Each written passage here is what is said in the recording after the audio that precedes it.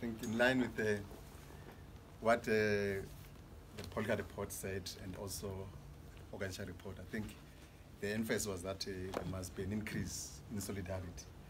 I think I'll just focus on the practical areas of assistance. I think the facilitator said SADC and the position. I think that is another important area I think I will deal with.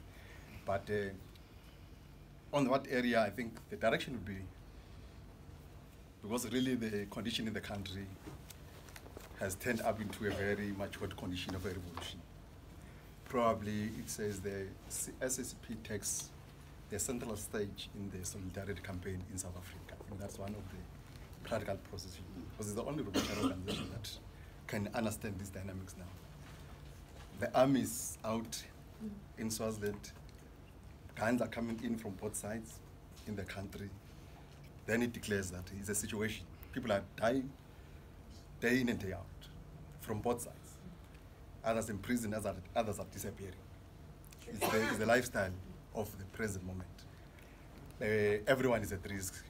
Children, students are raped as part of the counter missions, just to frustrate the student movement. I think almost all those kind of things are the part of the burden. It's just a war environment.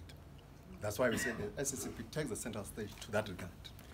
Then I think the SADC position, I think we are all quite aware how it will fail.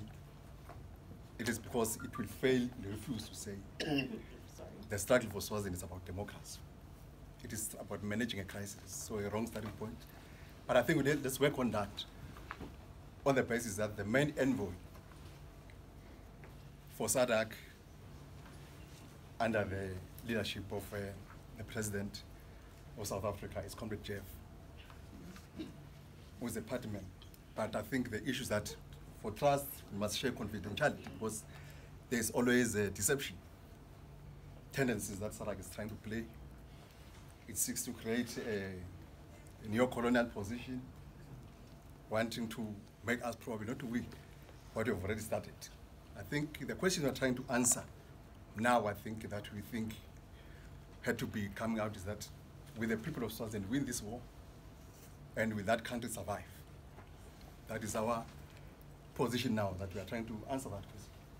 And therefore, for us to have a good answer to that, in the solidarity side, is that probably the Congress would resolve an immediate summit on Swaziland, led or organized by the SACP and the entire forces, organizing even the entire solidarity movements on Swaziland that exists globally, but also involving the entire forces in South Africa, trade unions and the alliance as a whole, and also the forces in Swaziland, as they might be organized in a different formation, and then we discuss in broader and see how best we can come up with a solution to that. I think that will make up a more comprehensive, a more legitimate standpoint, I think, that South Africa should take up and champion and even canvass and advance within government and then even in other formations elsewhere.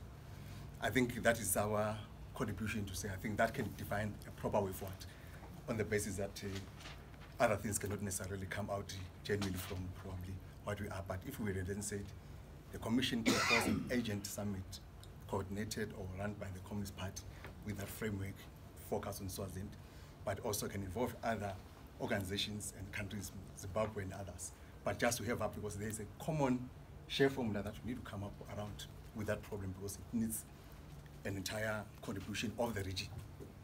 I think that is the point probably we can share, Chairperson. Thank you.